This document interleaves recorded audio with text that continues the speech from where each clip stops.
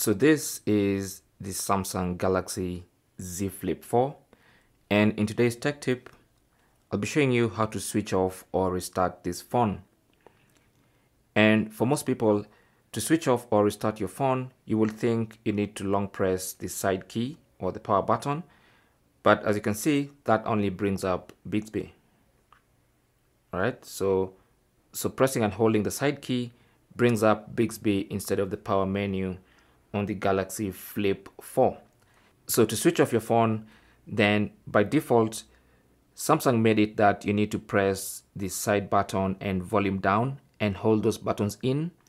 If you press and release, it's going to take a screenshot. So what you need to do is press and hold. And as you can see, that brings up the power menu from where you can power off or restart the phone. Alternatively, if you slide down on the notifications shade and slide down again, you should see a power button here. It's a touch button. So if you tap on that, again, it's going to bring you the power and restart menu.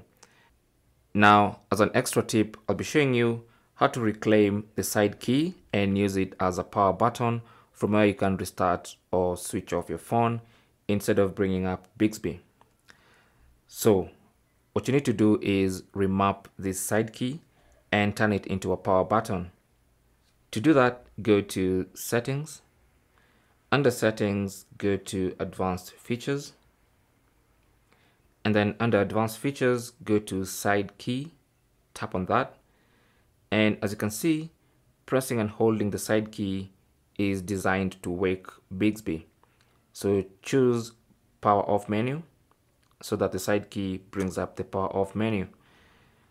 If you go back, and now if you try to press and hold the side key, it brings up the power menu from where you can switch off or restart the phone. Thanks for watching. Leave your comments and questions down below, and good luck.